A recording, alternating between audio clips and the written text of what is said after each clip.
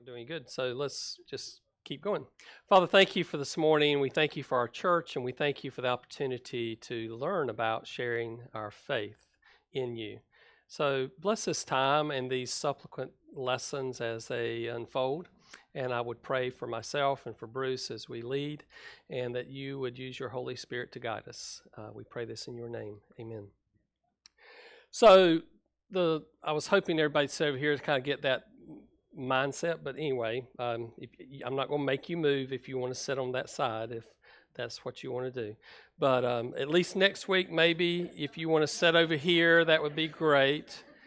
I want to start this morning by asking a question, and I am not trying to embarrass you in any way. I'm not trying to belittle you in any way, but I want to see a show of hands if you in your life have ever led someone to Jesus Christ. Okay. That would be probably very, very typical in any congregation that we would go into this morning and ask that question. If you saw the bulletin and read that faith sharing section, about 95% of the church says that they have never, ever in their life led anyone to a personal relationship with Jesus Christ. So you don't need to feel like, okay, wow. But I do feel like that this is the challenge to the church today, because I believe that needs to change. I firmly believe, as I've been praying and studying for these lessons, that God has impressed upon me that I have failed as your pastor because we've waited too late, too long, put this off too long. And you'll see why I will say that in just a few minutes when we actually look at some principles. But we're going to change that. The session, actually it was your session in October that challenged me when the question arose as I was challenging them, but I don't know how to do that. And I said, okay, God, and my heart kind of, here I'm supposed to be the shepherd and the pastor and to be that person that helps to equip you as laity to live out your faith. That's part of my responsibility, and I have failed in that. And so subsequently, as we began to talk the rest of that weekend at our session retreat, I said, we're going to change that, because I'm going to offer the class, and then it's going to be, Terry said, you might not want to say that, but you know me, I stick my foot in my mouth enough, it's okay. Y'all are gracious often to forgive me.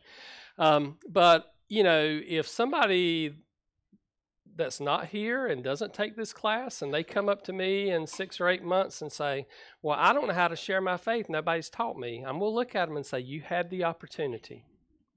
Okay, this is on. If you're not here, you can look at the streaming. Al is taping this, and it'll be up this week. So I believe it's important. Also believe, as I have prayed and studied about this, is that God's going to do a work through this. I actually believe that because you are sitting here and you are willing to be instructed by Elder Bruce Mack and myself in sharing your faith sharing, that God is going to do a work. I believe that God is going to help to grow our congregation as a result of what you are doing. And that is, I want to further myself so that I know how to share my faith. So I want to stop there first to say, I intentionally named this class, titled this class, Faith Sharing. I didn't say, come learn how to win someone to Christ. Now, are you going to learn how to do that, how to handle objections through this course that I would call it, this class? Yes. But faith sharing is much, much more than that. Faith sharing may be that God is going to use you to bring someone back to Him that has fallen away. faith sharing is also discipleship. We are called to help people be healthy in their faith. That is faith sharing. And so I want you to understand it's just not we're only going to teach what it means to bring someone to Jesus Christ.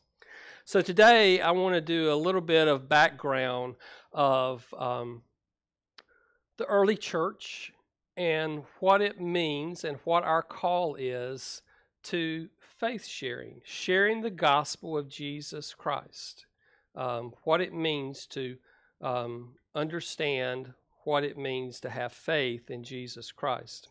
And so I'm going to teach today and next week, and then on the 26th, Bruce is going to pick up. And we haven't planned out February yet, but he and I both will teach during that month. Probably a little bit of preaching too. So neither one of us can stand up and talk without preaching, it seems like. The materials, if you wanted to purchase some materials, you can. And I will tell you, they're very inexpensive. You can go to Amazon and get this book. This is Evangelism Explosion by D. James Kennedy. It's the 4th edition. That's the one you need to get. And this book is $10.25, so not very expensive. The other book that we'll be using is this book, and it's called The Master Plan of Evangelism. And this is by Robert Coleman. This is the 2nd edition. And this book can cost you about $6.25 on Amazon. And I didn't add in the shipping. If you're a Prime member, you got free shipping anyway. There is a complimentary book to this initial book that Robert Coleman wrote called Master Plan of Evangelism that gives some understanding and application that we'll use also. But these two books, if you wanted to purchase them, would be, I would say, a good part in your library to have. So I don't know how long the class, I don't know how many sessions we'll have. And Bruce and I were texting back and forth this week, and I told him, I said, we'll probably go kind of slow at this. And he said, I think that's probably a good thing. Why rush it? Just let the Holy Spirit lead. And we certainly want time for question and answer. We'll do, down the road a little bit, we'll do some role play. So let me back up from that. And so those are things that we will invite you to be a part of. So that you can actually get some experience. We'll ask a couple of you and help you go through and give you a script so that others can see what it is to share faith. And then we'll do some difficult classes where we'll have some hard questions thrown back at that person so that we kind of see, okay, what happens when someone throws a question at you that you say, ooh, what do I do about that one? So I hope it will be interesting. I hope you'll get a lot out of it. So there is a acronym that we're going to refer to throughout this study.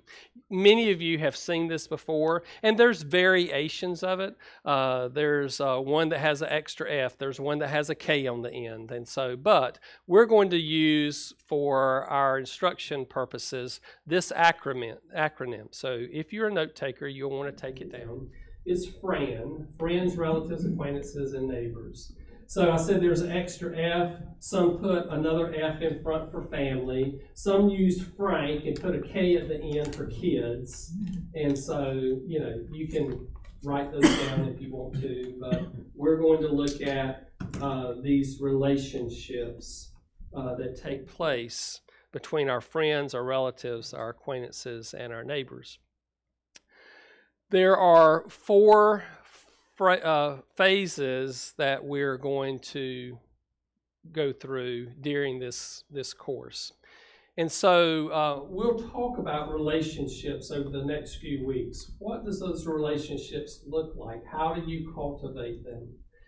The evangelism phase is where you're actually going to share your faith, either with a non-Christian or a Christian that's fallen away. And so we will help you understand and hopefully learn how to productively share your faith. And then the third phase is that of discipleship. Too often, and you please hear me, Billy Graham had absolutely a wonderful ministry. And so many looked at Billy Graham and said, we have all of these people that come down at his revivals, and they come front and give their life to Christ. Who in the world is shepherding them? Billy actually, he understood what it meant when somebody came to Christ, that there was more to it than that. And so he did have churches. He had people in place to help to disciple those that gave their life at his revivals. And it's important for us that when we either lead someone back to Christ that have turned their back, or a new convert to Christ, when Christ uses us to do that, the Holy Spirit uses us to do that, that you can't just move on and just leave them out there to flounder, especially if it's a new Christian, because they need to be enveloped into the body of Christ. They need to be helped and discipled. And then you go to the fourth, which is a healthy growth pattern. In other words, you get them to a point that they are healthy, and ultimately then it replicates, so that this person that you have, by Christ, Holy Spirit, helped to come into relationship with Christ, they are discipled and growing faithfully in their walk. They in turn replicate what God has used you for. That's how the church will grow. And so these are the phases that we will get into as we move along over the next few weeks. And so this morning, I want to do a little bit as far as getting back to the understanding of what we are called to do, some biblical principles, some foundational pieces this morning. So someone that has a Bible, raise your hand that wants to read. So okay. So Diane and Bruce. Bruce, look up Acts 26, 14 through 18, and Diane, look up Matthew 28, 18 through 20. The Matthew text, most of you are familiar with. It's called the Great Commission. Most of you can probably recite it without even looking it up. I don't know that any of you can recite Acts 26, 14 and 8 through 18. Maybe. That would be great, but I'm not sure you can. You'll hear it in just a minute. Let's do the Acts text first. Acts 26, 14 through 18. 14 through 18. And when he had all fallen to the ground, I heard a voice saying to me in the Hebrew dialect, Saul, Saul, why are you persecuting me? It is hard for you to kick against the goads. And I said, Who are you, Lord? And the Lord said, I am Jesus, whom you are persecuting. But get up and stand on your feet. For this purpose I have appeared to you, to appoint you a minister and a witness, not only to the things which you have seen, but also to the things which I will appear to you, rescuing you from the Jewish people and from the Gentiles to whom I am sending you, to open their eyes so that they may turn from darkness to light and from the domination of Satan to God, that they may receive forgiveness of sins and inheritance among those who have been sanctified by faith in me. And then the Matthew text. I'll go back to Acts in just a second. Then Jesus came to them and said, All authority in heaven and on earth has been given to me. Therefore, go and make disciples of all nations, baptizing them in the name of the Father and the Son and of the Holy Spirit, and teaching them to obey everything I have commanded you. And surely I am with you always to the very end of the age. In the Acts text, this is Paul that is recanting what happened to him on the road to Damascus. You know the story of Paul. I'm not going to sit and teach or preach about Paul, but I do want to give a synopsis. So you know that he was persecuting the Christians. You know about Stephen, who was stoned. That was one of the things that Paul really, it weighed upon him, the fact that he was not one casting a stone, but he was certainly one that condoned Stephen's stoning. And here he is recanting what the Lord said to him. And the Lord said to him that I have set you apart to go and preach the gospel to the Jews and the Gentiles, so that they may know, and I'm giving you a paraphrase, of who I am and what I have done through the life and death and resurrection of me. Jesus is talking, Paul is saying Jesus is talking to him about doing this. And so there is a call to Paul to share the gospel. The very first instructions that Jesus gave at the beginning of his ministry was this: come after me and I will make you fishers of men. Who was he talking to? The disciples. It was the call to the disciples to come, these lay witnesses as they would be and become ultimately as they carried out this message that Jesus had laid upon them. So Jesus began his ministry with an instruction, come and I will make you fishers of men. Fishers of men. I'm going to make you be able to share a good news that will bring people into relationship. In other words, he is talking about witnessing. His last instructions on earth are not only found in Matthew 28, which we call the Great Commission. When Jesus was ready to ascend in Acts 1, he says, you will receive power after the Holy Ghost has come upon you, and you shall be my witnesses both in Jerusalem and Judea, all Samaria, and up to the uttermost parts of the earth. And so he not only began his ministry with this understanding of becoming fishers of men, sharing the good news, but he ended right at the ascension, he ended his work with saying, you are to be fishers of men. You're to share this gospel of Jesus Christ, witnesses. And so that was his thrust. Certainly it had to be an important thrust for the Lord to say, this is what I want you to do, beginning and end. So what has happened in the meantime from the first century to today? I want to walk through with that a little bit with you to give you understanding of where we're at today. And so this call to be disciples, to be a follower of Jesus Christ, and then in turn to share your faith, to be witnesses, be fishers of men and women, was absolutely the call of all who came to faith in Jesus Christ. But the devil stepped in. The devil stepped in. The wiles of the devil.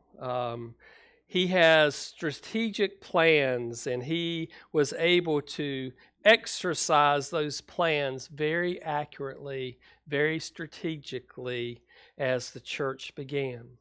So let me give you an analogy before I give you exactly what I believe Satan was doing. And that is, let's look at it this way. Let's say someone is promoting that if everyone, all of our military, everyone would just go home and just let the generals fight the war, then everything would be good. It sounds ludicrous, doesn't it? But let's say the propaganda was such that you go home, you don't have to do anything, you don't have to fight. We've got our leadership in place, and they have the ability to handle it all. Sounds ludicrous, doesn't it? But that's exactly what Satan did with the church. What Satan did with the church was to say, hey, you've got those pastors, you've got those who have been to seminary, you have gotten those that's got theological education. Just let them handle it. You laity, don't worry about it. You really don't have the expertise to do anything. So you just come and sit in the pew. You just go and live your life. Let those who have the expertise in handling witnessing handle it. And that's exactly what the church did after 300 AD. So, in the first century, we know that the church scattered. The early church, let me read for you Acts 8, 1 through 4. Saul was heartily agreement with putting him to death, talking about, Stephen. But then listen to what Luke tells us. On the day of the great persecution began in the church in Jerusalem, and they all scattered throughout the region of Judea, Samaria, except, and I'm going to stop there. I don't want you to know what the next word is. So, they scattered, and they began to share their faith in all of these different regions. And the church began to explode. You say, whoa, wait a minute. Those were the apostles that scattered, right? Those apostles that were with Jesus Christ, they're the one that had the expertise. They were the ones that followed Jesus. They were the one taught by Jesus. And so they're the ones that went out. Well, see, you got to read one more word in this passage, and it says, except the apostles. So who scattered? The believers. The believers that were being persecuted. All of you had been in Jerusalem, and the persecution of Stephen and the persecution of Christians are happening, and you begin to scatter throughout the regions. Exactly what God said through Jesus Christ was going to happen. You're going to be my witnesses in Jerusalem and Samaria and Judea and to the remotest parts of the earth. And so the laity began to scatter, not the disciples. And they began to preach. And the church began to expand. The church began to take off because people were coming to faith in Jesus Christ. By the 300s, it was amazing what was taking place throughout all of the Roman Empire. The power of Christ had begun to just permeate everything. Rome itself was influenced. The Christian church was growing so rapidly by the 2nd century. Anywhere you went, you would find someone proclaiming the Christian faith. Anywhere in the known world, there were people, laity, out proclaiming the Christian faith. Constantine so knew that this was important that in 313, Constantine issued an edict of toleration. And in that edict, this is what he said. Up until then, Christians could still be persecuted in the Roman government. But by 313, Constantine issued this edict of toleration, and what it said is persecution has to stop against Christians. It has to stop. An interesting thing happened from that point. You've heard Dave Rendell say, when the church is persecuted, the church flourishes. Those first 313 years, back off, about 33 years or so, but those first 300 or so years of the church was persecuted by those that false religions, those that had no use for Christianity or Christ. There were still Christians being put to death. And so the interesting thing is in the midst of the persecution, the church was flourishing. The church was growing rapidly in every way. And this edict of toleration was done. And that allowed so many of the barbarians, those who had superstitions, those who had heresies to infiltrate the church. And when they did, the church began to go astray. the church began to not share the gospel as they had before. And so this idea began to arise through this infiltration of people that did not know Christ. They were going into the church and saying, hey, that guy up there, he was educated by such and such. He went to Duke or whatever. And so let him handle it. And people began to buy into it. In 200 years, just in 200 years, from about 313 to 500, there was very little lay witnessing taking place. The church looked at their pastors or leaders as the one that should be doing the job. It was let clerical George do it. Just let, I'll come and listen. I'll be faithful because I'm a Christian and God's called me to come and worship Him, but it's not my job. I don't have anything to do with that. And so the laity began to step back and step back and step back until the point that very little witnessing was taking place. Very little witnessing. In fact, it led to the Dark Ages. And really, it hasn't changed much since. You say, well, wait a minute, how about the Reformation? And how about the explosion of the church in America during the revival times of the 1800s? Yes, there were some highlights, some periods of time when the message of Jesus Christ went out, when there were those that were teaching and preaching this word of Christ. But for the most part, very little has changed since then. Evangelism, sharing your witness, has to be a way of life. You see, you can't, my job is this. I am to equip you. I am to equip lay people in the way of evangelism. I am to be able to teach you and train you of how to go out. That's my responsibility. It is not my responsibility to be the only one to share Jesus Christ.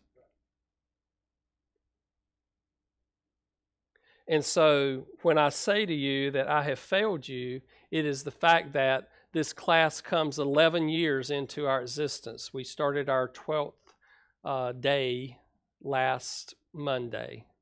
Actually last Sunday, because we started the church on the 4th of January of 2009. And so I want to apologize to you for that as the church. It is. It is. And so as I was praying and thinking about it, this is what you say, wait a minute, the Lord talks to you? Well, actually He does. I believe the Lord talks to me through His Spirit as I stop and pray and listen. And so this is what I believe the Lord is saying. Don't be too hard on yourself, because now's the time. We've waited. The church is ready. Now's the time for Hope Church to have an understanding of what it means to be lay witnesses for Jesus Christ. Yeah. So, the purpose of the minister is to train. To edify the body of Christ through the preaching of His Word. You say, well, wait a minute. Now, I remember the Apostle Paul writing in the letter to the church at Ephesus, and there are some pastors, and there's some evangelists, and there's some, that are teachers, and so on. And you are absolutely right. You are right. But the King James Version reads that way. But if you look at the Greek, this is a more literal translation of that text. And that would be, Christ has given pastors and teachers to the church for the equipping of the saints unto the work of the ministry, unto the building of the body of Christ. So the correct translation, the literal translation, is not for, but unto. This is the purpose of the pastors and the teachers that Paul talks about, that they are to train and equip. I am to train. Bruce is an elder in this church. He is to train and help equip you as laity in the sharing of the gospel. This is our responsibility. It's a revolutionary concept. Because you see, if you look at the statistics, someone that is invited to church by you, there is an 85% chance that someone will come to church that you invite, compared to me as the pastor, less than 12%. That's the statistics. Listen to that. So Lynn understands what it means to invite and how to invite someone to church. There's an 85% chance that the person she invites would come to church, compared to that same person, me inviting, less than 12%. You know why? Because they look at me and say, that's your job. When you invite, they look at you and say, Diane must think there is something there that's going to benefit me. She's excited about her church. She's excited about Jesus Christ. She knows and says there's something going on there that will benefit me. I think I'll investigate. For me, oh, it's your job. You're just trying to grow the numbers. You're just trying to build that the money comes in. And I'm telling you, there's a lot of pastors that numbers is due to money, and that's up to them, and they have to hold accountable to that. I would love for our church to grow for the sake of the kingdom. When the church grows by lay witnessing, what God does is this. He brings in people to benefit the body of Christ. There are gifts and graces that we may not have yet in this body that God will use as people come in for ministry, for outreach, for growth, for music, for preaching, for leadership, you name it. Children's ministry, youth ministry, adult ministry, young adult ministry, senior adult. God tends to bring, as lay witnessing happens, those into the church to benefit, actually, not just benefit, but for His purpose, for growing the body of Christ. So, we're going to look at some principles next week, continue to look at some principles of what it means for you to be bought into evangelism, sharing your faith as a way of life. Because if you don't buy into it as this is a way of life that I need to lead, that I need to live daily, you remember, take up your cross daily and follow me. If you don't buy into that, then there's really nothing that I can do. I can share a lot of principles with you, but you're not going to do it if it's not a way of life.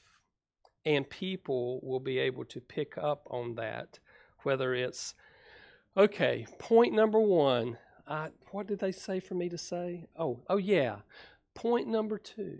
No, you need to learn what it means to be as a way of life to share your faith. Faith sharing for Christ. So, the last thing I want to say for today, before you can ask some questions, is this.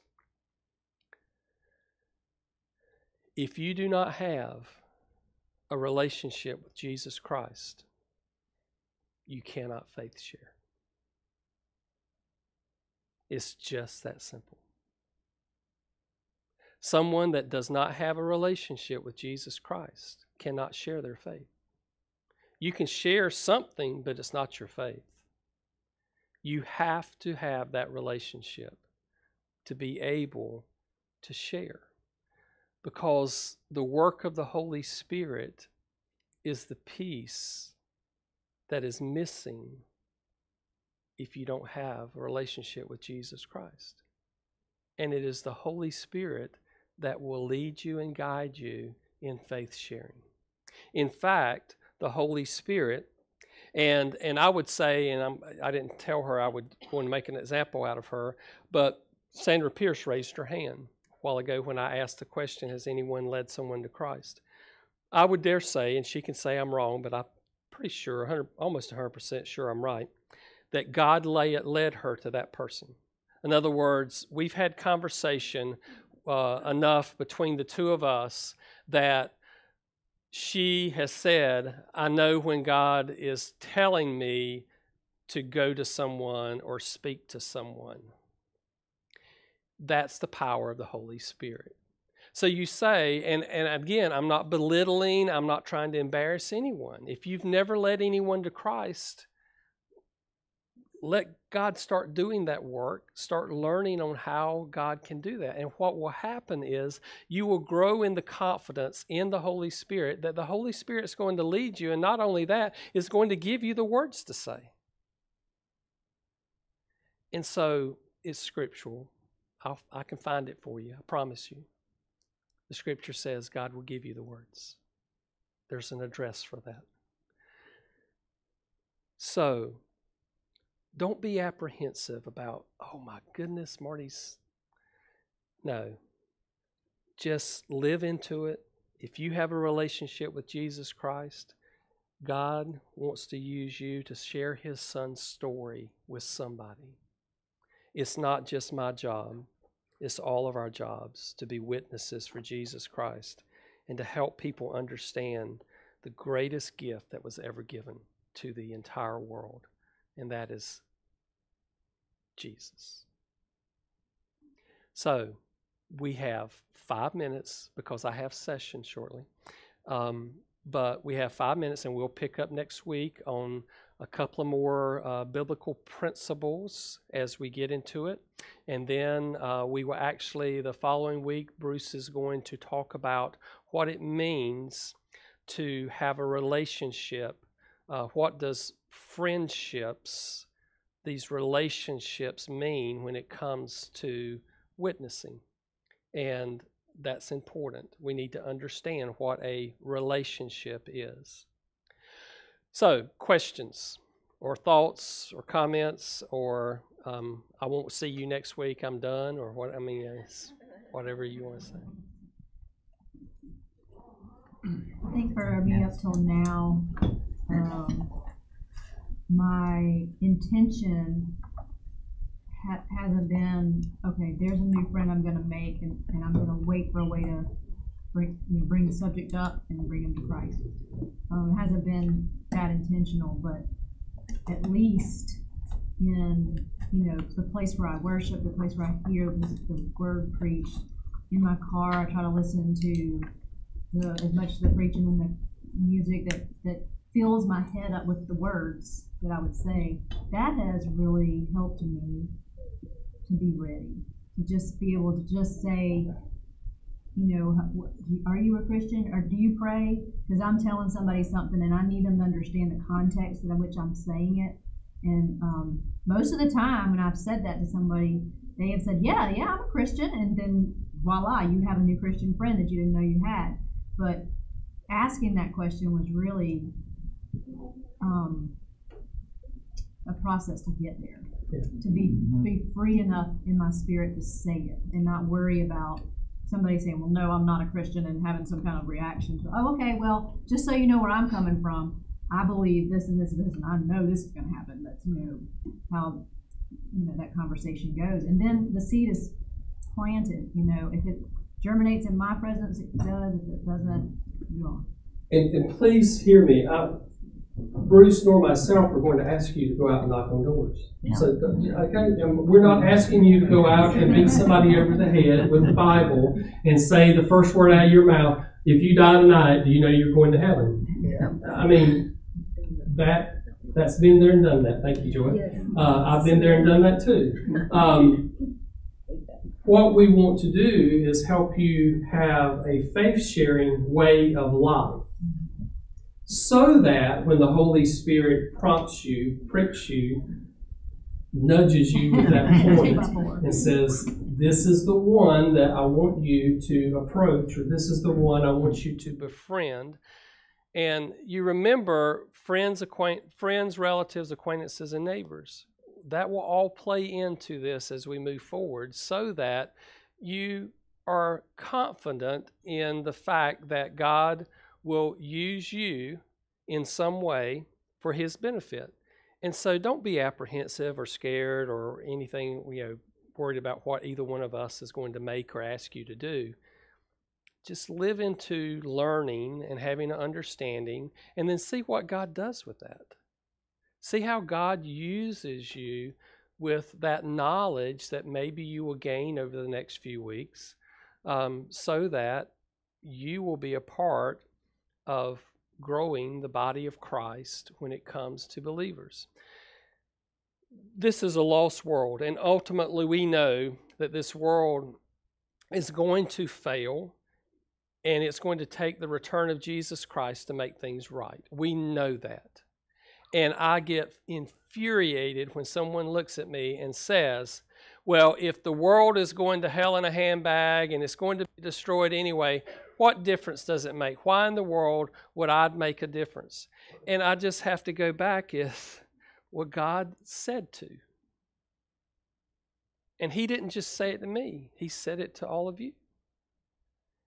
And so this is His plan. And He said, I came that not anyone would be lost. Do we know that everyone's going to be saved? Not everyone's going to be saved. In fact, the gate is wide for that leads to destruction and doom.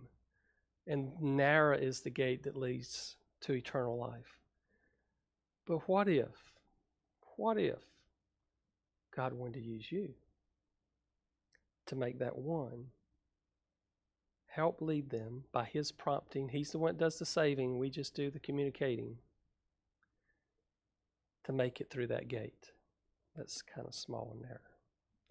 How awesome is that God wants to use us for His purpose? So I'm going to stop there, and I thank y'all for being here this morning, and I hope that something in the class at least prompted you to come back and want to learn more as we go through. And I promise we won't be here this time next year doing it, but I will promise that we will take it enough so that we are not going to rush through it.